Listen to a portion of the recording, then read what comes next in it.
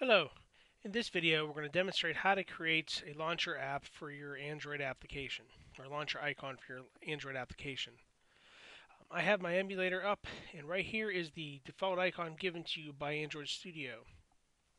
It's the friendly little Android eye in green with a white background. If I click it, you see my app launches. A little bit of history about this. This particular tool used to be part of the Eclipse ADT add-on. As you walk through the creation of an application, one of the steps was building an icon. This went away for a while, and you had to depend on websites such as this one by Roman Urich on the GitHub called the Android Asset Studio. Excellent site, but Google has brought the tool back into the Android Studio. In order to start this tool, I go to your resources, you right click it, you select new image asset.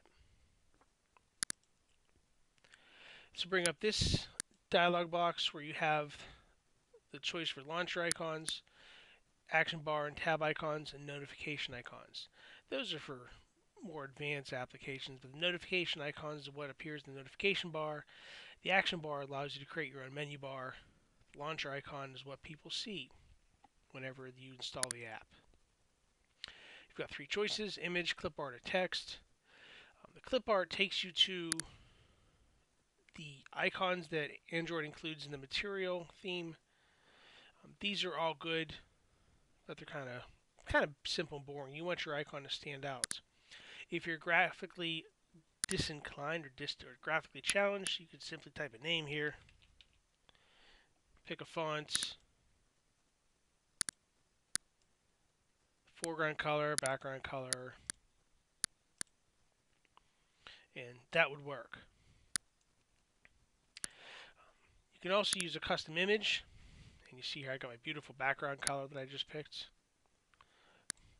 The image, if you're going to use one, you can acquire them off the web. Be careful. If you're doing a project for yourself or for your class, any icon is fine. If you're going to create a project that you wish to release to the world, make sure you build your own image. In that vein, I've built my own wonderful image. I'm going to browse to it.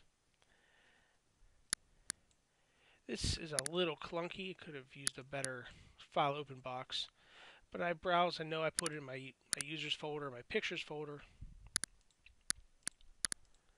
And there it is, area. It's got a beautiful purple background. It defaults to this rectangle shape that is adjustable here. I can make it bigger, smaller. I can change the shape, circle, square, vertical, horizontal. Basically want to pick something that says what your app is and stands out.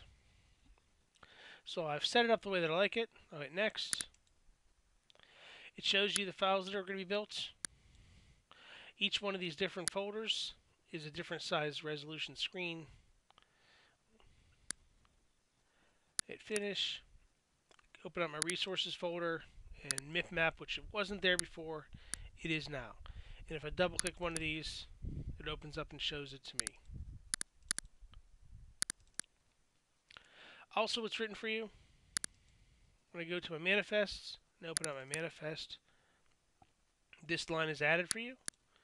Android icon equal MipMap IC launcher.